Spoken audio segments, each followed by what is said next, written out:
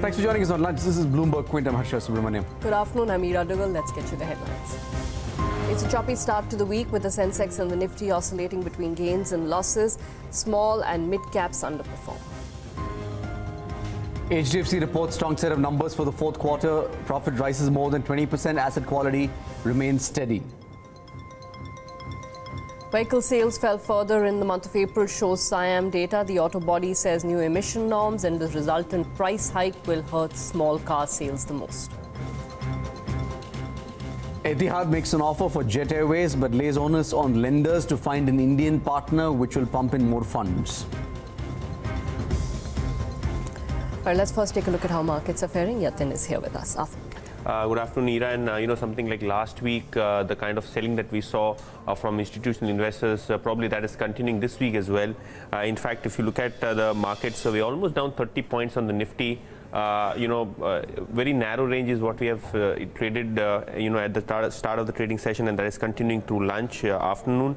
As far as advanced decline ratio on the Nifty 50 stocks are concerned, we have only 15 stocks advancing to 35 declining, and a handful of stocks, including a few consumer names like Titan and Hindustan Lever are holding the markets higher, 1% up for both of these stocks.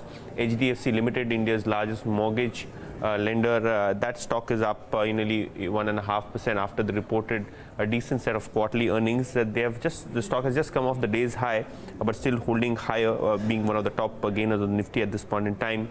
What's not doing well is the likes of Eicher Motors. That stock is down 7%, trading below that 20,000 mark.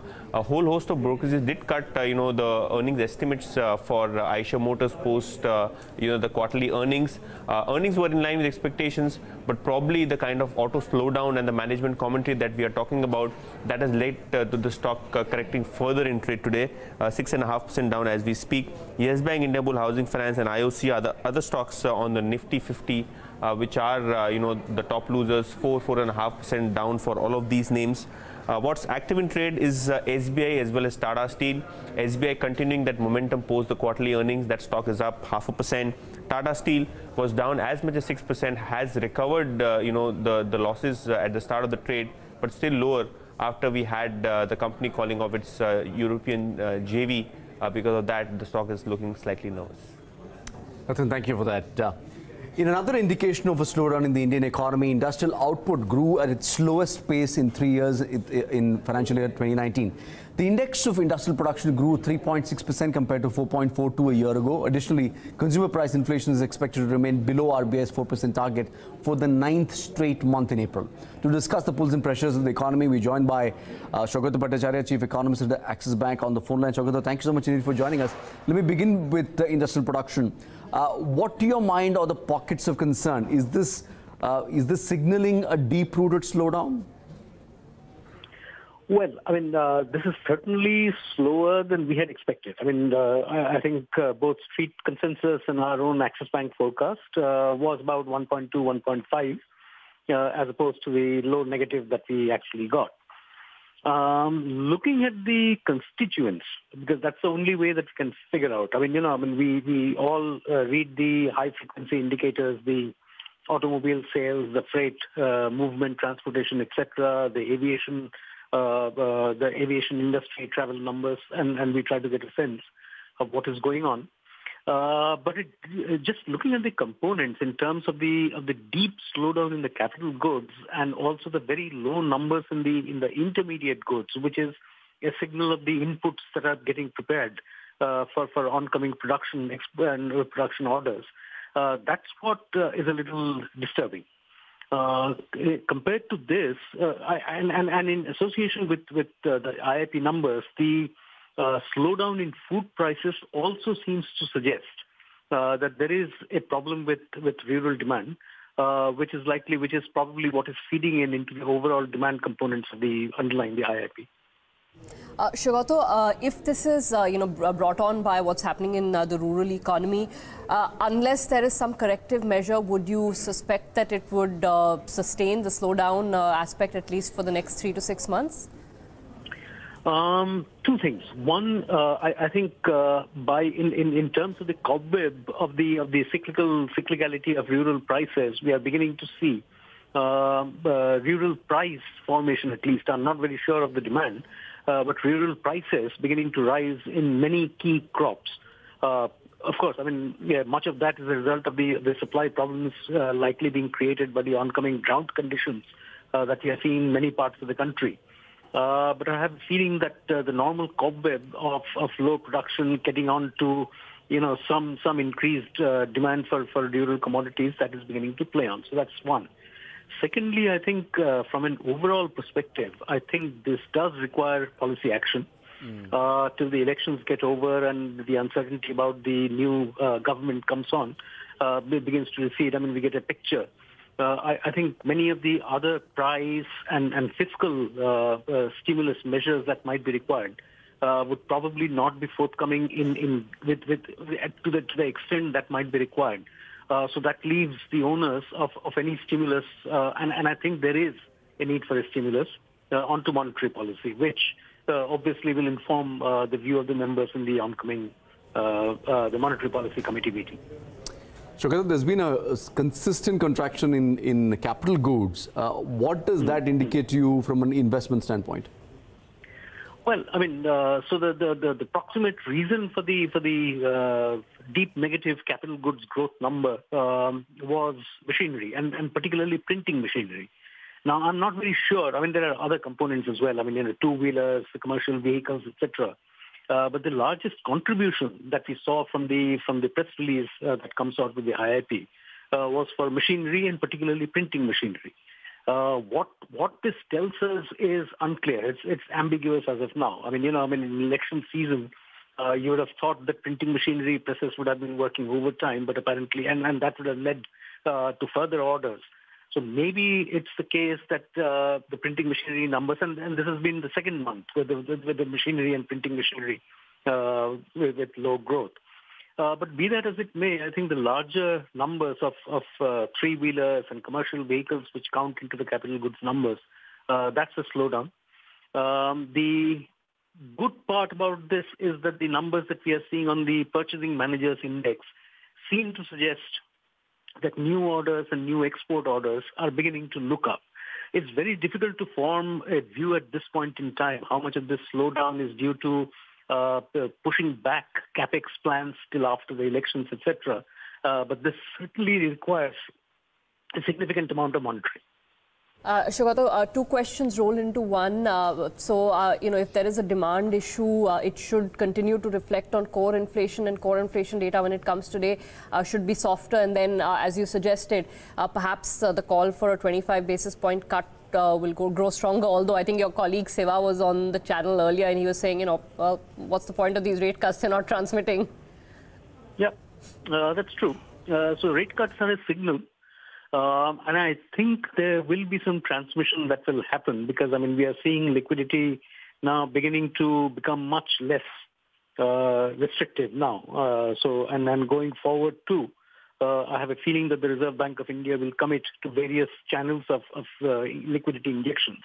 But even if banks cut MCLR by 25, 30 basis points, which at this point in time, we still need to see whether that will happen. But that still would be relatively inadequate. So I think there will be other measures that will be required to push credit into some of these segments, which the Reserve Bank of India, with their extensive databases, would deem that more credit needs to be given to SMEs or some other segments.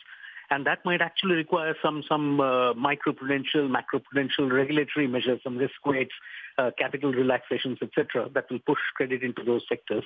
And obviously, one large source of credit, non-bank credit, the non-bank financial companies, NBFCs, we will wait and watch what various policy authorities, including the Reserve Bank of India, take the measures that they will take to try to increase liquidity into NBFCs and thereby add another channel of pushing liquidity. Shogata, we'll leave it there. Many thanks indeed for joining us with your perspective, Shogata Bhattacharya from Axis Bank on the broader economy.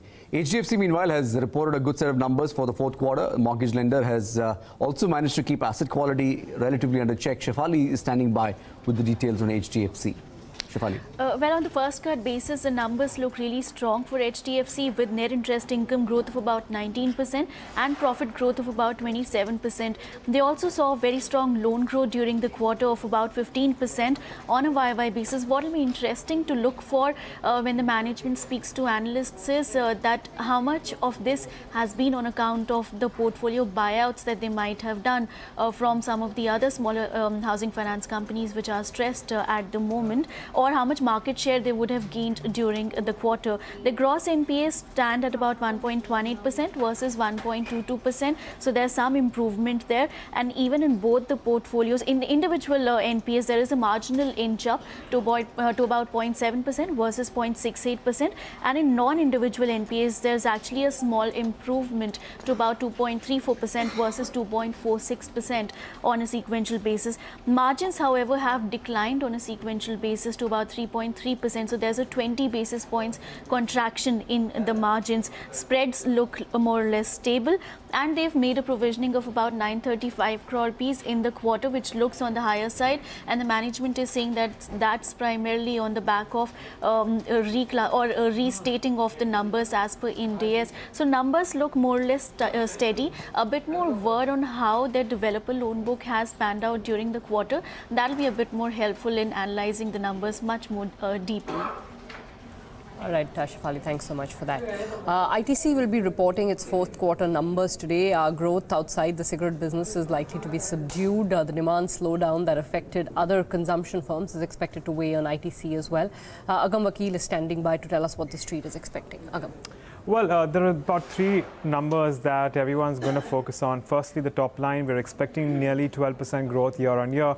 Margins are expected to expand by as much 170 basis points to around 38.7%, and profitability likely could rise just in tandem with the EBIT.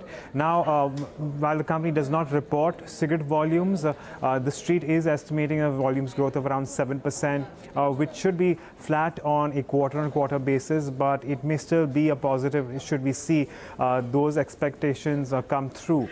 Secondly, perhaps more importantly, all eyes will be on the FMCG business, excluding cigarettes, considering we have seen a little bit of a slowdown and a moderation in volumes for a lot of ITC peers as well already in the fourth quarter.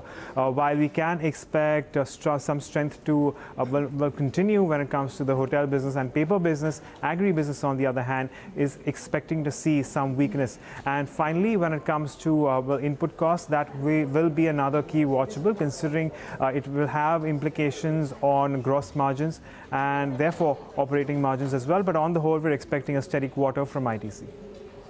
Thank you for that. Etihad may have made a bid to Jet Airways, but the offer is to maintain the stake at 24%. The Middle Eastern airline has left it to the lenders to find another investor who's going to pump in a larger chunk of the capital to revive the airline. Vishwanath now joins us with more details on this one. Vishwanath. Right, Harsha. So, as you said, the offer that Etihad has made is essentially to say that it is going to continue maintaining that 24% stake. Now, as and when the lenders find a new bidder and that bidder takes over majority equity in the company, then the existing shareholders of the company, that is Etihad as well as Naresh Goyal, will see some dilution. So, Etihad has said just to cover that dilution, we will invest some portion of the funds required for Jet Airways. However, the majority part of the fund infusion will have to depend on whoever this new buyer is. Now, remember that on Friday, when the bidding process for Jet Airways actually got closed, Etihad was the only bid that came in.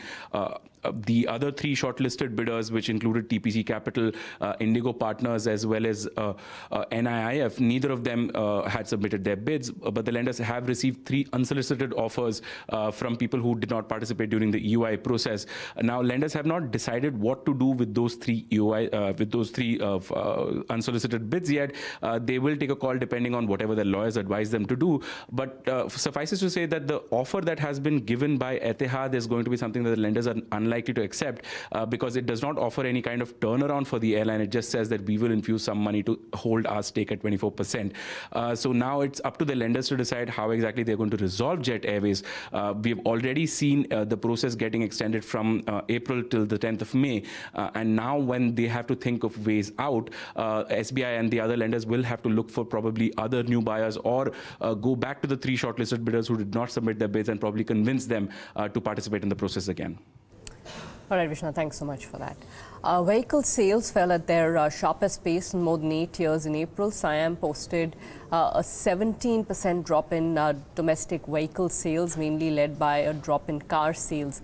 And the industry body says there's more pain in store. Nishant Sharma spoke to the Director General, Vishnu Mathur, and started off by asking him for his assessment on the impact of new emission norms on sales.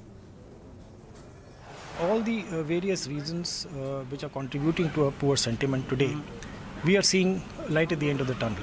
Okay. We are seeing that the inventory correction process will finish in the next 1 or 2 months. A stable government will emerge. Hopefully government should find some kind of a solution to the NBFC crunch that we are seeing. So these are some of the main reasons why this poor sentiment is happening. So as we go along, and then we are also getting into a situation where next year there will be a change in emission norms. Right. So before the emission norm changes, there is usually a pre-buy that happens, and that pre-buy should begin sometime in the second half of the year. Right.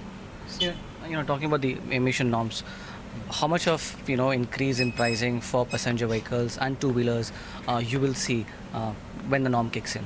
See, definitely there will be an increase in cost. And the increase in cost is going to be more on small diesel cars, and you are hearing that many companies are going to even stop making diesel small cars after a certain date. But there will be definitely a price increase. How much the price increase will be is a matter for each company to decide, because these are all company related matters. Some companies will be able to absorb some pricing, some additional cost, and maybe resort to a lesser price increase. Some companies may not be able to do that. So this is a competitive issue. But definitely there will be a price increase. Right, and you have also requested for a GST rate cut. How much of a role or sort of a breather will give it both to the companies and to the consumers as well? See, basically what we are saying is that it's not just the emission norm that is going to increase the cost. There will be new safety norms coming, and those new safety norms are mandatory, which will result in additional equipment being put into the vehicles. Similarly, when we go to emission to BS6, those emission norms will require more components to be put, additional systems to be put into the vehicle, which is going to increase the cost.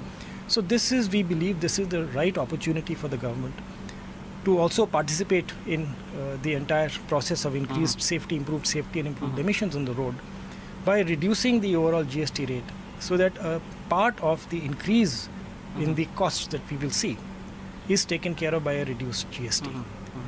That way we will be able to keep the vehicles affordable and not increase the cost of the vehicles to prohibitive levels, and ensure that the growth of the industry continues, because this industry contributes hugely to employment generation.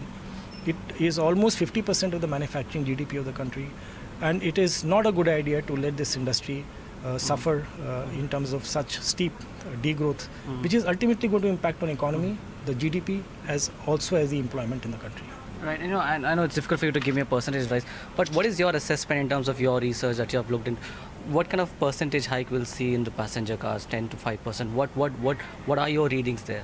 No, as I said, the percentage increase is depending on the company. The cost increase, there is nothing called average in this.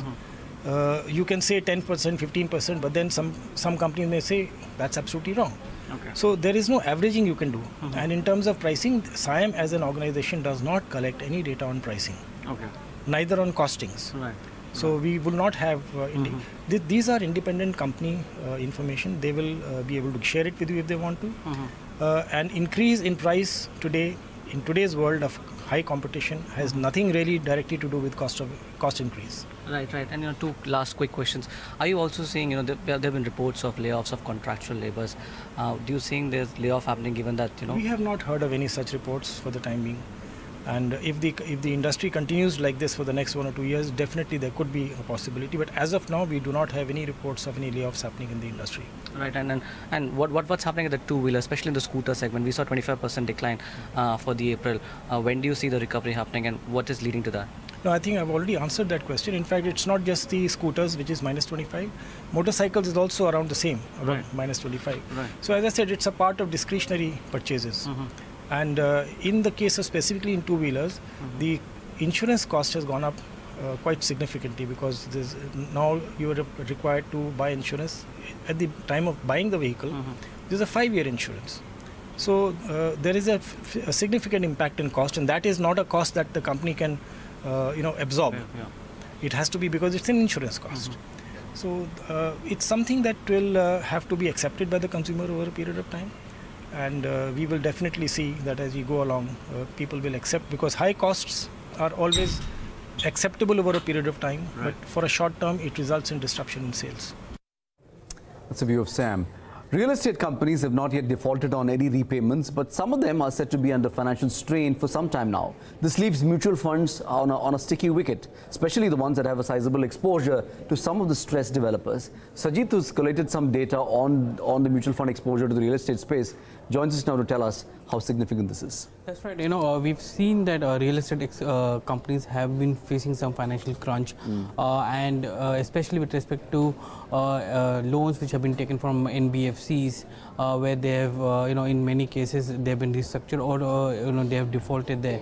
So we try to figure out how much of mutual funds have exposure to real estate, and according to data by Morningstar, it's the data is little surprising in that sense, because nearly the total exposure of mutual funds to real estate is only 2% of the total asset under management of income and liquid schemes.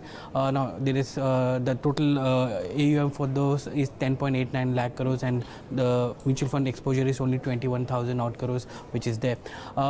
If you go a step below and break it down further, you'll figure out that a maximum number of exposures for some of the fund houses is in fund houses like Franklin, which has nearly 5,000 odd crores, or ICICI Prudential, Reliance, Nippon, Aditya Birla, Kotak. These are some of the AMCs which have significant exposure. The top 5 AMCs account for nearly 83% of that exposure there.